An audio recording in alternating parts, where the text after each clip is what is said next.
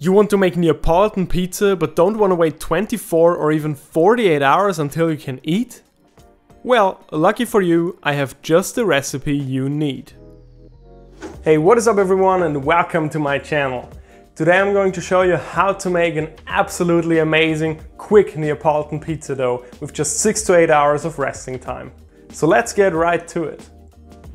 As always, for a classic Neapolitan pizza dough, we only need 4 basic ingredients. Type 00 flour, cold water, salt and yeast. Today I'm going to use my stand mixer, but you can surely knead this dough by hand. If you don't know how to do that, check out the video in the top right corner where I make pizza without any pizza equipment. So the first thing we are going to do is to pour all of our water into our mixing bowl, then add our sea salt to it and mix it up well. Once the salt is fully dissolved, we can attach this bowl to the stand mixer. The next thing we're going to do is to add about 20% of our flour into the salty water and mix it well. After that, we can add our yeast. I always do this so I don't mix salt and yeast together directly. As far as I know, the salt can slow down or maybe even kill the yeast. I'm honestly not sure if this is true because I've never tried it out, but I mean, better safe than sorry, right? Next, we can gradually add the remaining flour. I also like to occasionally scrape down the sides of my mixing bowl because my dough machine just doesn't incorporate all of the flour. Now once all the flour is incorporated, let this dough machine do its job for about 15 minutes on a low speed. Now about 15 minutes have passed and just look how beautiful this dough turned out. Next we want to take our dough out of this mixing bowl and form a nice ball with it. This pizza dough is looking fabulous already. Super smooth and springy. Now after making a perfect ball with this and nearly knocking the bowl on the floor, cover the dough up and let it rest for about 10 to 15 minutes. This massively helps the gluten development of the dough and is a very important step you should not leave out. Now that 15 minutes have passed, our dough is a little more relaxed and has a nice gluten structure. Next we're going to divide our dough into 4 equal sized pieces so we can form some dough balls.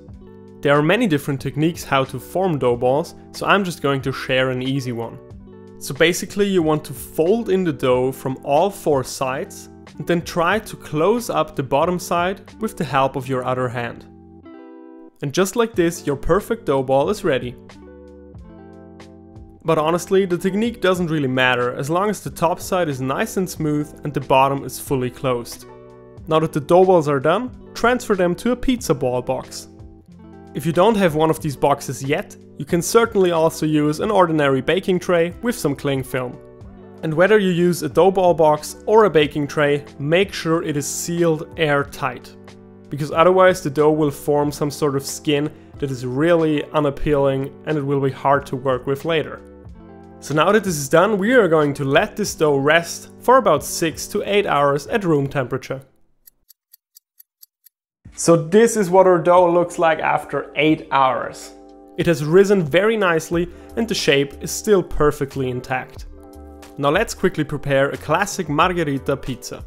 Now with the help of a spatula, transfer your pizza dough ball into a bowl with flour or semolina.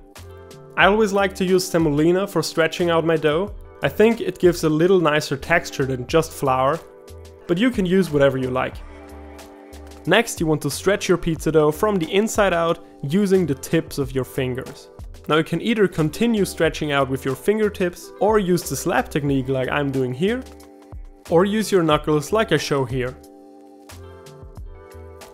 Next, add a couple of spoonfuls of your beautiful tomato sauce and spread it evenly over your pizza. Then add your fresh mozzarella on top. Then of course, Italian's national herb, a little bit of basil. Basil always makes your pizza better, guys. Never skip it. And last but not least, of course, your beautiful extra virgin olive oil.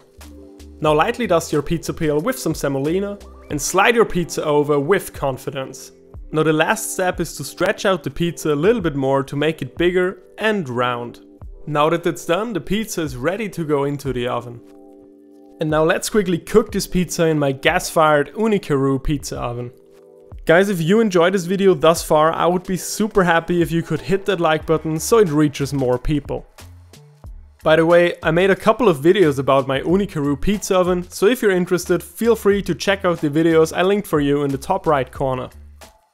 Oh look, after about 90 seconds the pizza is already done and it looks absolutely fantastic.